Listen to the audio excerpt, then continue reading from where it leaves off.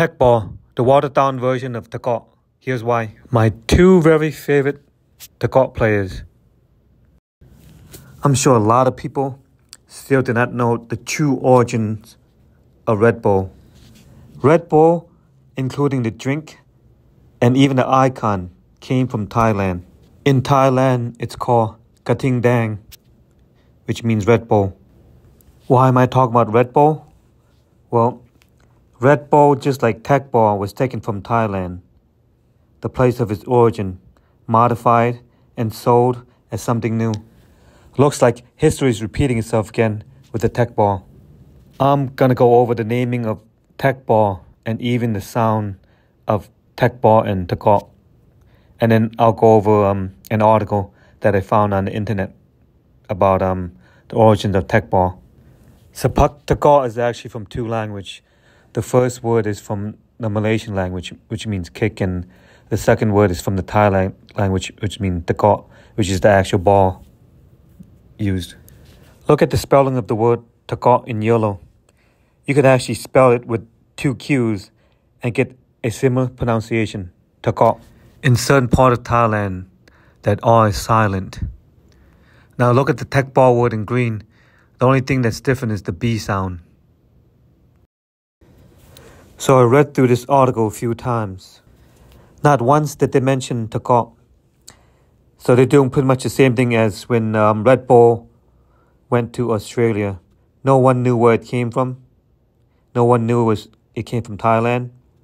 And most of the people today probably still don't know that it came from Thailand. This article does, however, explain why TeQBall is becoming more and more popular amongst soccer fans or soccer players. I mean, don't get me wrong, TeQBall is great. Is a good opportunity for other people to play this style of soccer / volleyball. And because a lot of people cannot play the TaKraw version, which is way too advanced for a lot of them, for most players actually. And the most important thing is to keep playing sport. Don't stop playing. Stay healthy. And hopefully this TeQBall takes off and eventually people will understand or learn where TeQBall really came from. And they'll appreciate the sport of TaKraw. And hopefully it brings more recognition to the TaKraw players and TaKraw fans or TaKraw sports in general. When you compare the equipment costs of TeQBall and TaKraw, TeQBall is way more expensive. I believe a TeQBall table can go for like $3,000. And if you were to just get a TaKraw ball, that only costs you $15, and you get a net, maybe another $15. So if you look at the value of these two sports, TeQBall, I mean, you're really gonna spend $3,000 on a table, whereas in TaKraw, you could just spend $15 for the ball, TaKraw ball, and then another $15 for the net, and voila, you could play TaKraw.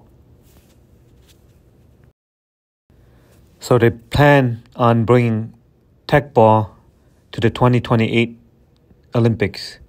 That's going to be interesting. Hopefully a lot of the other Southeast Asian countries join in, like Malaysia, Cambodia, Vietnam.